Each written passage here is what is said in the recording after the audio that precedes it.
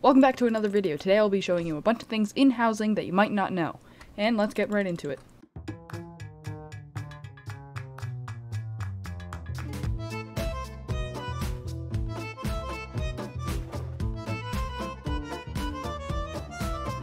There are lots of different things you can do with signs. First of all, you can make a bunch of different colors. To do this, all you have to do is put the and symbol and then a number 1 through 9.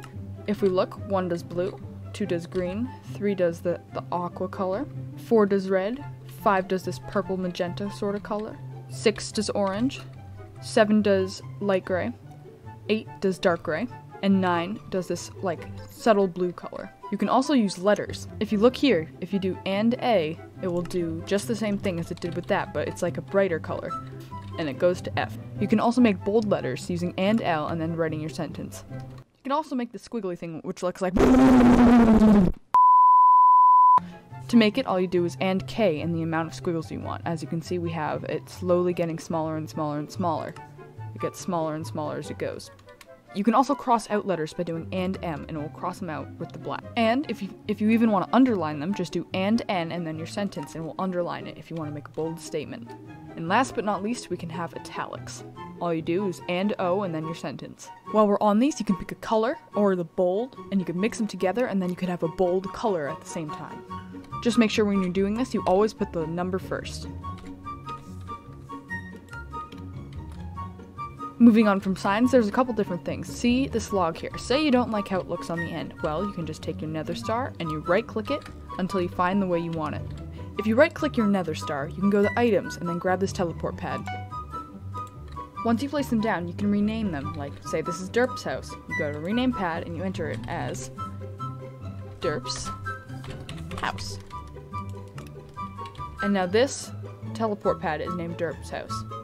Then if you go over this one and rename it, say Plains, that teleport pad over there is yellow. So if we click this, click change destination, and click yellow teleport pad, then this will go to Derp's house. So you just hop on, and jump, and it will teleport you right to that destination. Then you can always change this destination to the other one, and now we can warp to Plains from Derp's house.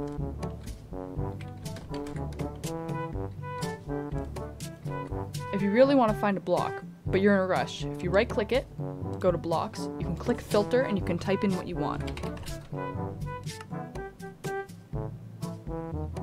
You can get launch pads, parkour blocks, and sometimes even a mailbox. The mailbox is pretty simple. You walk down, you place it, and then other people can come in, right click it, and write a book and send it to you. You can only get this if you're a certain rank or higher though. Say I have this really simple parkour here. All you do is place the blocks in the order you want them to go in. You can place the start, and then you can place up to 5 checkpoints in between, and then you can place the end. This is a launch pad.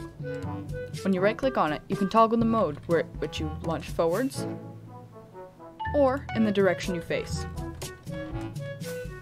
The launch pad starts at a strength of 5, but if you click on it, you can select a bunch of different strengths. A strength of 1 does this much. Not much, it looks like you're just jumping. But a strength of 12 does this much. Launches you almost the full length of the island. So this is overall strength. You can also do vertical strength. Right now it's at 5. With 1, it's at this. And it will launch you pretty far. I've placed it up here to see how far we can actually go. Here's a strength of 12 with both. Ah! Those are all the things you can do with special blocks on Hypixel Housing. Hope this helped you. See you in another video. Goodbye!